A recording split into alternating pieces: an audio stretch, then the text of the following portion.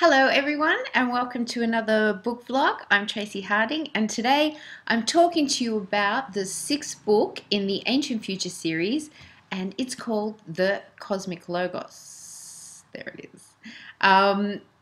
This was the book that I thought was completing the series. I thought, okay, 6 books, that's got to do it. And the way I thought I would do it is that I'll have the 2 main characters ascend out of this universe. How could they possibly come back after that? Well, yeah, there's more than one universe. Okay, but anyway, so Cosmic Logos, yes, it was published in 2002. It is available on ebook. It was only recently published on ebook in the last few years. And it's, no, sorry. It's been out on ebook for, I don't know, 10 years.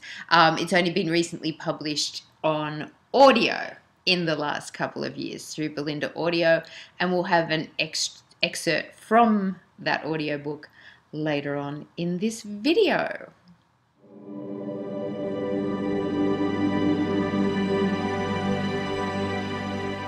So I also might mention that this book and the covers for all these first 6 books in the Ancient Future series were all done by my partner at the time, David Harding, using 3D graphics, which is why they've got the depth that they have. Like, we certainly had a vision for the covers of these books, and he pulled them off really beautifully, exactly as I pictured, like certain scenes from the book. Now, the concept for this one, where did the concept come from? Well, the concept was to finish the trilogy. And not only did we see Melwyn and Tori ascending, this was about, bringing the Nephilim through to that point as well, like actually bringing them with us and seeing them ascend, and the other human tribes, and everybody kind of coming together to make it work. So this book was really about the spiritual journey, the final spiritual journey of the characters, winning that war of the self against the self. And we actually meet some of the Grigori counterparts that then have a big role to play later on in the other trilogies that follow this.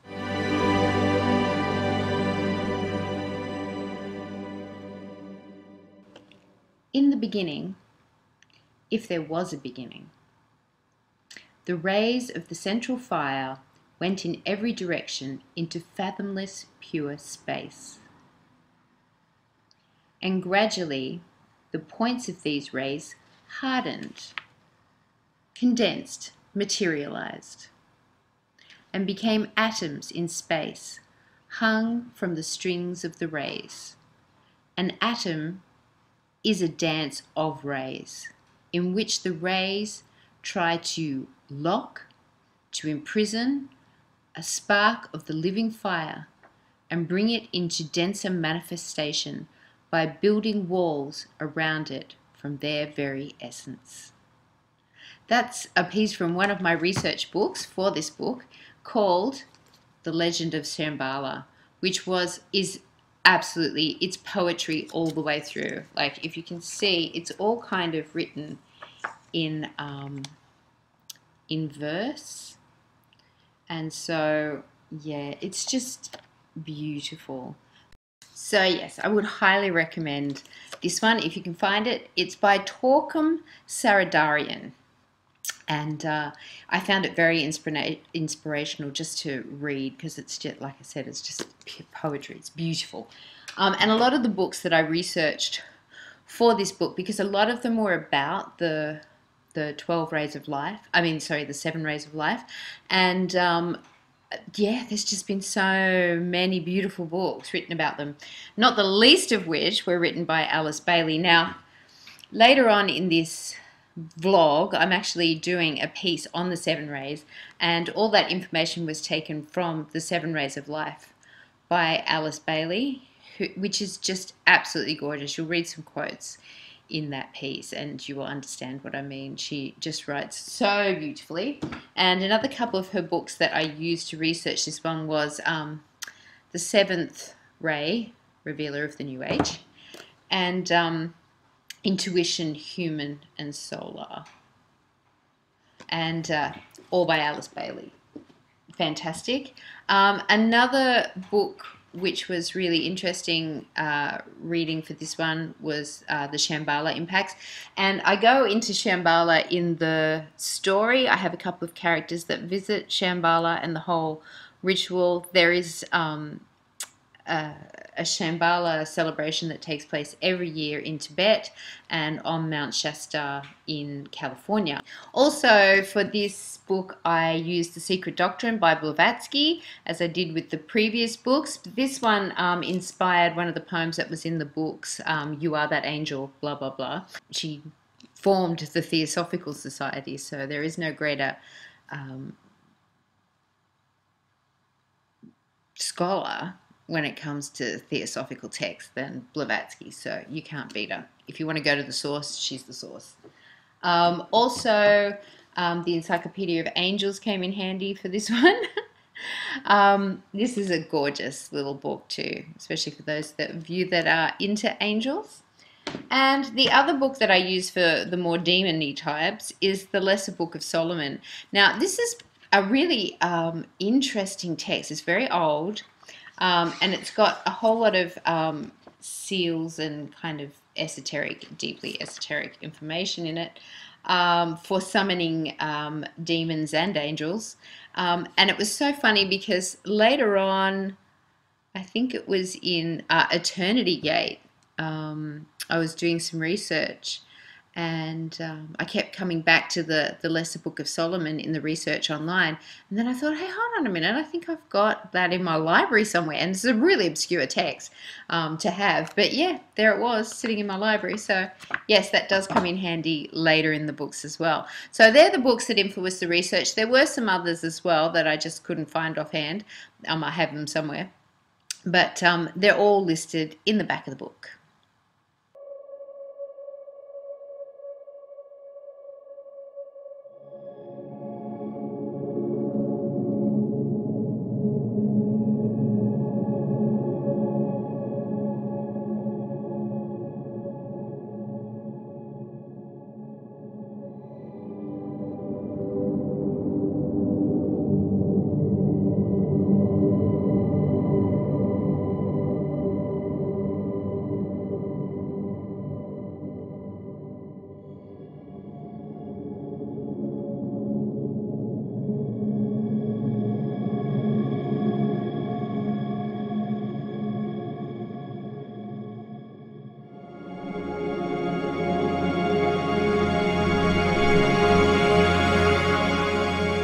So again this month I'm kind of combining the underlying themes with the reader questions because they kind of go together.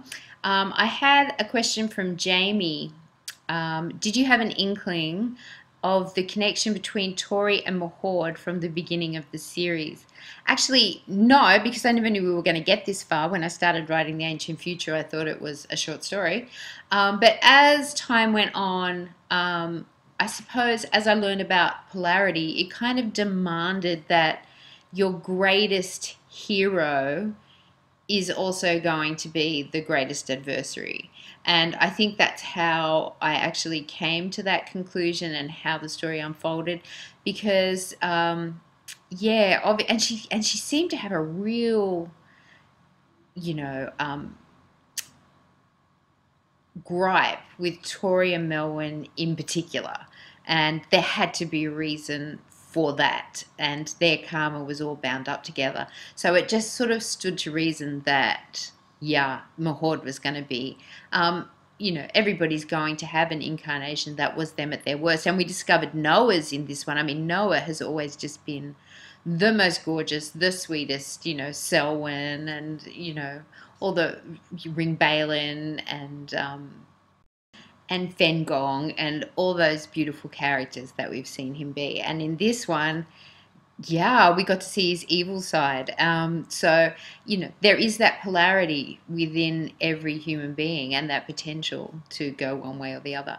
So, I think, yeah, that really answers that question. Another question that I had, one of the underlying themes of this book was the rays. And I had a question from Gavin, and he wanted to know more about the process I went through bringing together so many different doctrines, which wasn't difficult because really the Theosophical Society did that for me. That was their jam, was, taking Buddhism, Hinduism, Taoism, Catholicism, even Hinduism, the Muslim faith, everything is in Theosophical doctrine.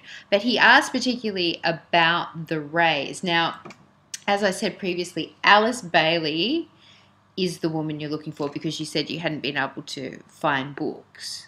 There wasn't many authors that wrote about the rays. Alice Bailey. Go to the Adyar bookstore, look for Alice Bailey. She did a lot of work on the rays. This book in particular is brilliant. The Shambhala Impacts also has a lot of work on the rays, and this beautiful one that what's this one? The Legend of Shambhala. Also has a lot of reference to the rays. Like Shambhala and the rays are kind of intrinsically bound up together. So if you're looking at any books about Shambhala, the place, then you will probably find information about the rays also. But for those people that are not really familiar with the rays, or they forget, or they weren't quite clear at the time, I have prepared a bit of a doco on the rays, a bit of a piece. So here it is.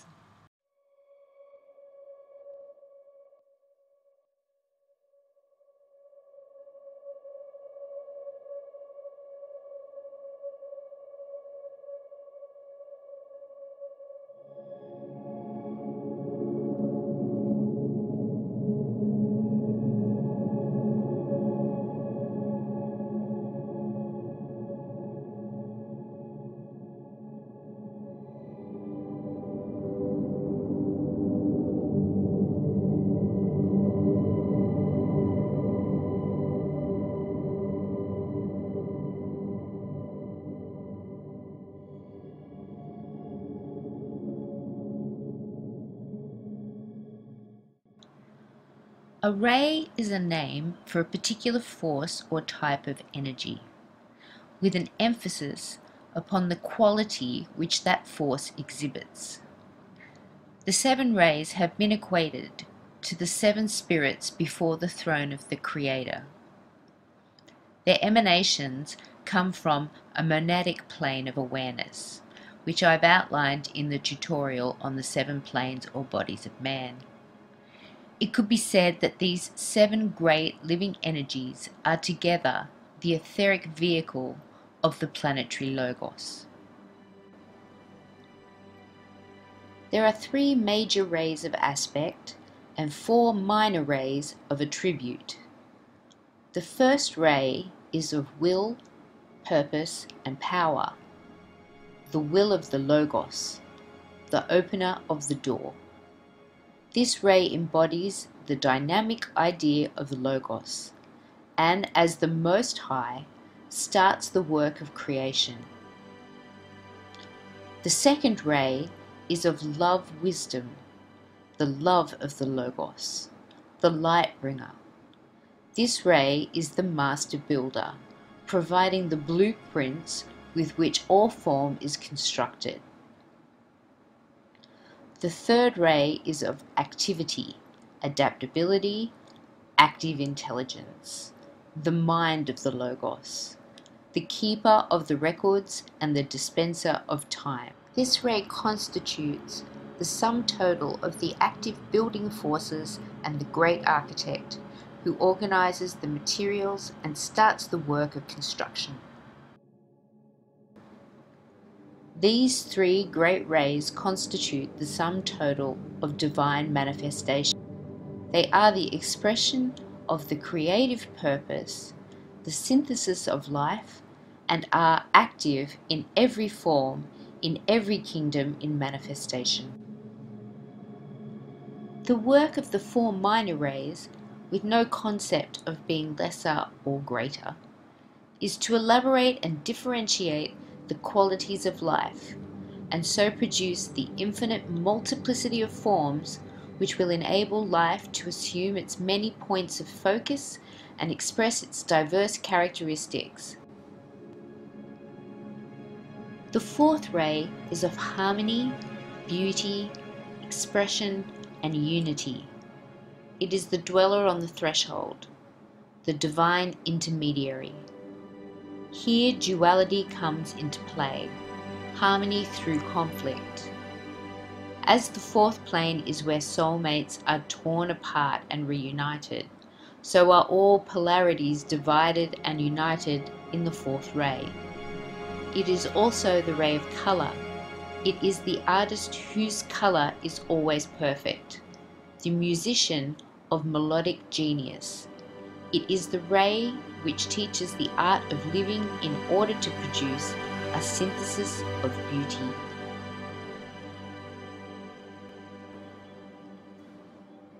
The 5th ray is of concrete knowledge, science, and active intelligence.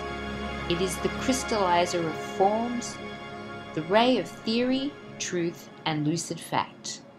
It is the brilliant surgeon and scientist, the precise chemist, and the first-rate engineer. This 5th ray works primarily through the 3rd or mental plane of existence and concerns itself with the utilization of matter, the embodying of ideas, and finding the ultimate conclusion. The 6th ray is of abstract idealism or devotion, the visioner of reality. This ray is the man of faith, who must have an incarnation of deity to adore.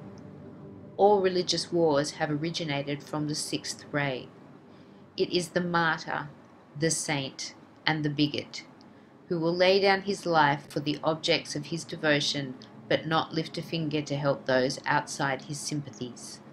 It is the great poet of peace, the idealist, the revolutionary, and all paths that require great devotion and faith.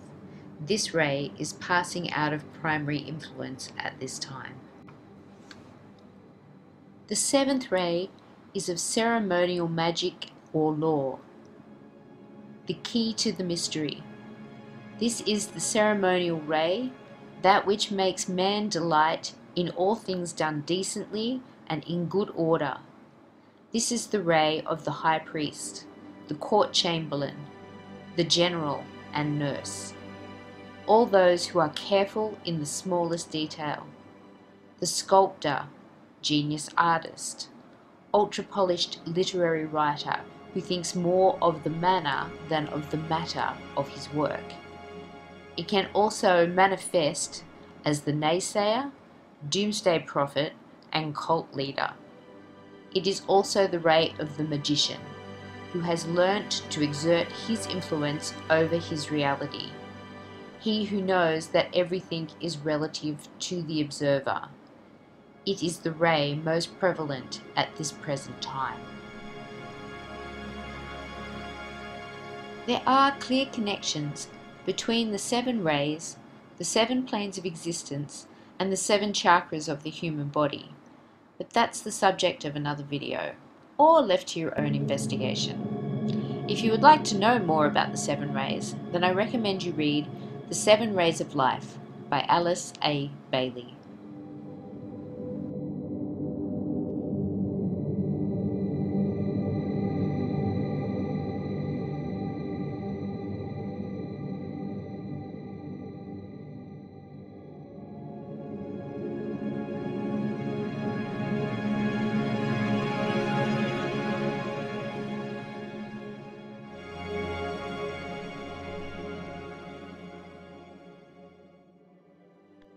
So where did this book venture?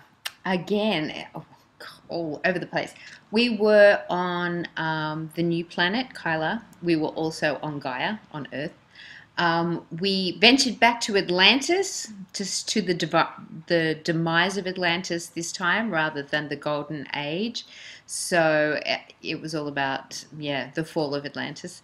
Um, where out? We went to Shambhala, kind of astral realms of that place, where we have a gathering of masters. So where it was kind of like the regrouping point for the Grigori, which comes up again once we get into the Triad of Being series. So I think that's everywhere we went in this book. Otherworld, of course. We're always in and out of there. Outer space, inner space, everywhere. My characters will go anywhere. So yeah, that's where this book ventured.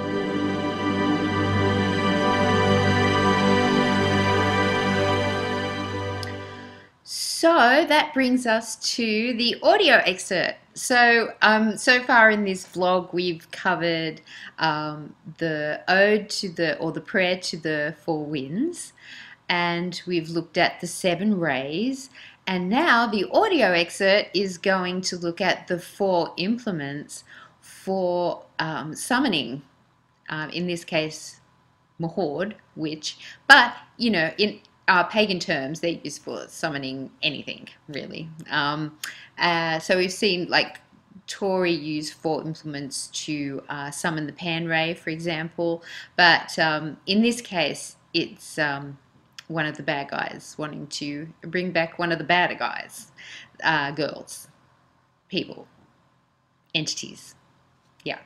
So without any further ado, here is the audio excerpt. Thank you to Belinda Audio for letting me use it.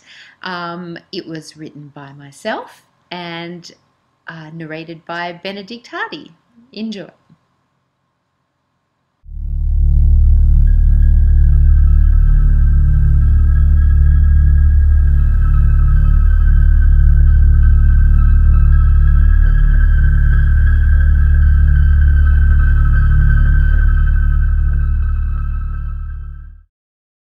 The occult was thriving in early 21st century Gaia, and thus it would be the perfect era to raise Mahord from the subplanes. Assuming a human form, Viper went shopping in London. With so many antique dealers and stores that dealt in esoteric tools scattered about the city, Viper had no trouble in acquiring the four implements needed to summon Mahord back to the physical world: a cauldron, a sword, a dark crystal, and a wand. According to Mahord's legend, the tools used for her summons did not have to be those that the crone had collected herself. Mahord's own collection of occult implements had been buried by Maelgwn Gwynedd soon after he defeated Cadfer. The evil tools were then found and used by the Saxon warlord Ossa, and were disposed of completely by Maelgwyn's son, Rune, a quarter of a century later. But Mahord's spirit was not banished back to her realm of origin after the Cadfer debacle, and the crone had made an appearance in Gwynedd 15 years after Maelgwn had buried her equipment, making herself at home in Powys, in the service of Chiglas. This was an oversight that Myrddin corrected, with the help of Gwyn ap Neith, when the crone followed Maelgwn and Tori to the late 20th century. However, the implements to be used for the crone's summons were all required to have served a dark purpose in the past. The sword must have drawn human blood. The stone must have been used for dark ritual or purpose in the past. The cauldron must have boiled the blood of the living. The wand must be crafted from a twig off a branch used to burn a living thing to death. Viper avoided paying for any of his acquisitions by simply willing an item he desired back to the Aten, and when he returned to view his bounty, he felt very pleased with his efforts. He'd managed to find a large, double-terminated, smoky quartz crystal hanging from a chain which had cursed all who had ever had the misfortune of wearing it. All its victims had died whilst wearing the stone. The legend went that with each death, the stone had turned darker. Now it was almost pitch black. The cauldron he found had known a dark history with a child abductor whose sick obsessions made the large iron pot very specific to Viper's requirements. The fellow who was showing Viper the sword was unable to assure him that it had drawn human blood, so the pirate ran the salesman through just to be on the safe side. Viper then hunted down a feral cat, made a bonfire and burned the animal alive, and snapping a twig from the branch to which the cat was secured, he acquired the last of his tools.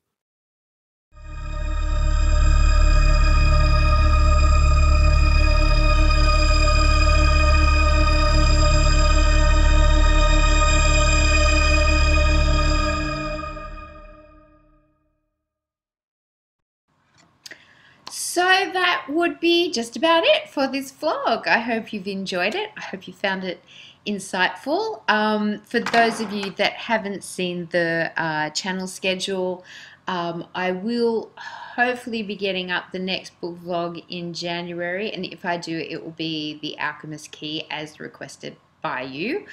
Beyond that, I'll put up a poll and get you guys to vote whether we go back into the trilogies or do more standalones. I just want to wish you all a very Merry Christmas and a sensational New Year.